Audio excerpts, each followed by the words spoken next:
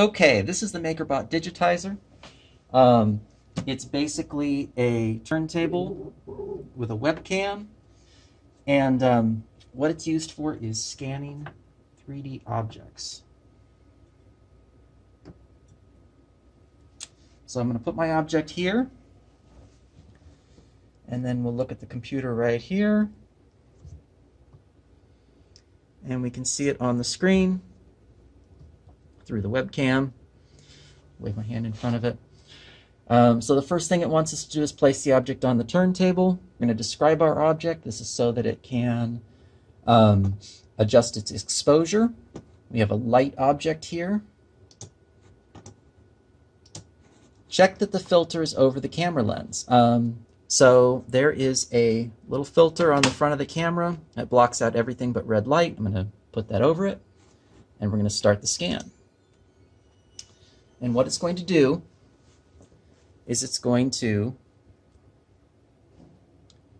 turn on a red laser. It's going to give us a laser line, and then it's going to rotate it 360 degrees and slowly build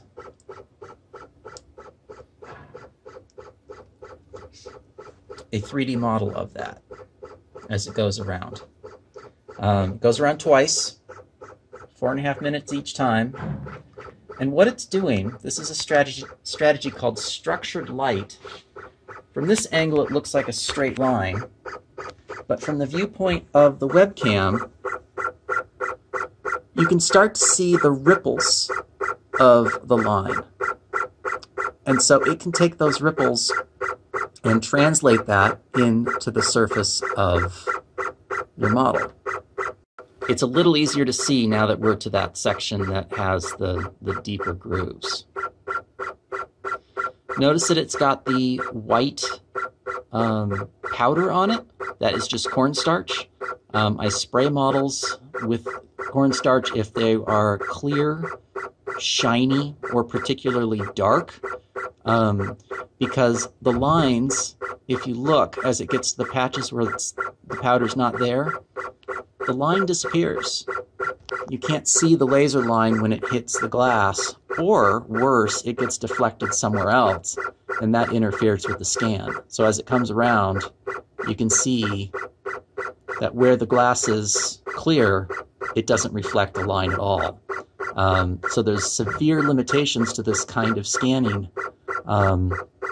to what kind of models can be scanned in their original form. Fortunately, it's relatively easy to spray some cornstarch on things and solve that problem. Notice it's also going to have some trouble with the interior dimension as well, and a lot of 3D scanning has this problem.